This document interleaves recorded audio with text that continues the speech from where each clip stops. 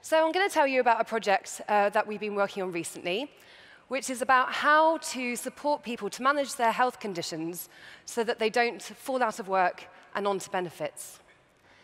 In the UK, we have 2.5 million people who are on health-related benefits. That costs £15 billion a year.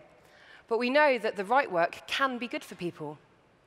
So we took a design-led approach to this. You can see here the Design Council's Double Diamond approach. Started with diagnosis, going through a discovery phase, developing ideas, and then testing and trialing them.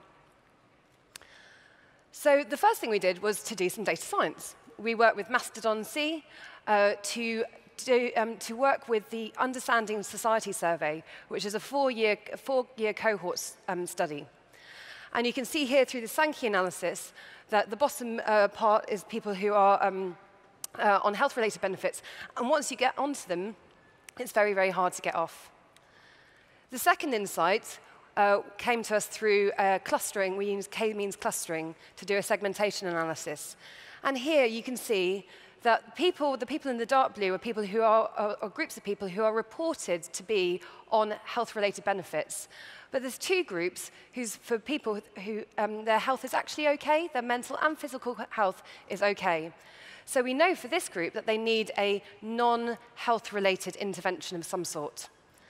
We also can see that these two groups are quite different. So the higher group has got a higher salary when they previously worked, and the group at the bottom has a lower salary when they previously worked. So that means that the interventions that we need to give as policymakers are quite different for these two groups. So we followed up this big data analysis with some thick data collection. So we did some ethnography, which means going out, speaking to people, spending time with them, observing them in their real lives. And we spoke to 30 GPs, users, Job Centre Plus workers, employers, and three really interesting insights came out. One, that no one knows the full story about these people, so can't give proper interventions. Secondly, that confidence in the line manager is actually the two key things that leads to someone staying in or leaving work. And finally, that mental health issues are very, very hard to talk to. And this came through from a very harrowing story from one woman who was battling with depression for ages, but wasn't able to go and speak to her boss about it. And she was relieved when she got breast cancer, because then at least that gave her something physical to go and speak to her boss about. And thankfully, now she's dealing with them both. So we used all that thick data and big data to generate a load of ideas, which formed around a kind of a health and work coach that you might be able to access in work, who would help you navigate non-health-related services, who would help you liaise with your employer, and if needed, find a more suitable job. And we wanted to test these out, so we prototyped these in various different local areas.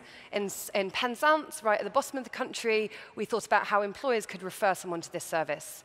In Southend, in Essex, not far from here, we thought about how GPs might refer someone to this service. And we also tested out a book that people could use. And now we're moving towards making a digital version of this book, and the project has also led to more wide-scale systematic changes. So, for example, the creation of a joint health and work unit and a £40 million innovation fund for work and health projects.